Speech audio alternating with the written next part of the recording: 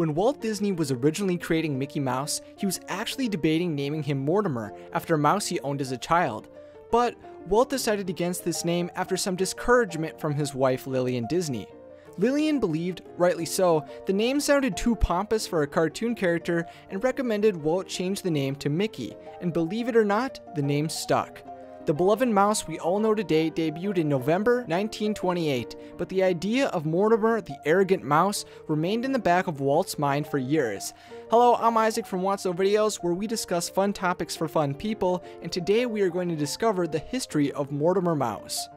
Although the idea behind Mortimer was already in the mind of Walt, it wasn't until 1936 that Mortimer was brought to life as Mickey's distinct opposite in their short Mickey's Rival. However, he originally appeared in the Mickey Mouse comics under the alias Mr. Slicker.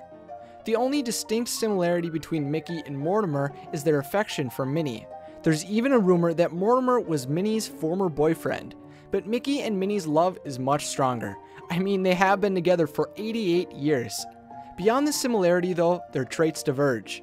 Mickey has been established as a short, silly, and loving mouse, so to visually create Mortimer as Mickey's opposite, he was manifested as tall, slick, and cunning. Mortimer is said to be a mouse, but because of his long snout, whiskers, and defined front teeth, he resembles an animal closer to a rat, fitting for his personality.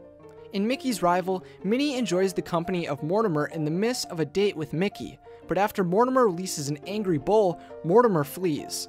Mickey is left to protect his true love with the help of his car and saves the day. Mortimer ran so far, he didn't appear again in a cartoon until Mickey's Once Upon a Christmas in 1999, over 60 years later. After the Disney Christmas special, Mortimer gained popularity, allowing him to be brought into future Mickey cartoons. Mortimer first came to Mickey Mouse Works in the short Mickey's Rival Returns.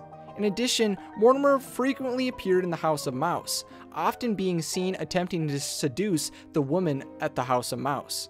Even though he's one of Mickey's main villains, Mortimer was widely disliked by the other Disney villains. Even Mickey's arch-nemesis, Pete, didn't care for the rodent. Next, Mortimer is seen as Megamort in Mickey Mouse Clubhouse in the episode Super Adventure. Megamort attempts to take over the clubhouse world, but Mickey stops his villainous behavior. Most recently, Mortimer has appeared in the series Mickey Mouse. In the episode No, he uses Mickey's inability to use the word no to pursue Minnie Mouse, but by the end of the episode he explains Mickey can have her. Over the past few years, Mortimer has become a staple of Mickey Mouse cartoons and has shown time and time again that he is sleazy and doesn't hold any regard for the feelings of Mickey Mouse or the ladies he attempts to impress. But hey, look how cool he looks with a Keyblade. So now it's time for you to share your thoughts with me. Did you learn something about Mortimer Mouse? Did you understand my reference to Kingdom Hearts? And what classic Disney character would you like to hear history on? Let me know in the comments section along with any other Discovering Disney episodes you'd like to see in the future.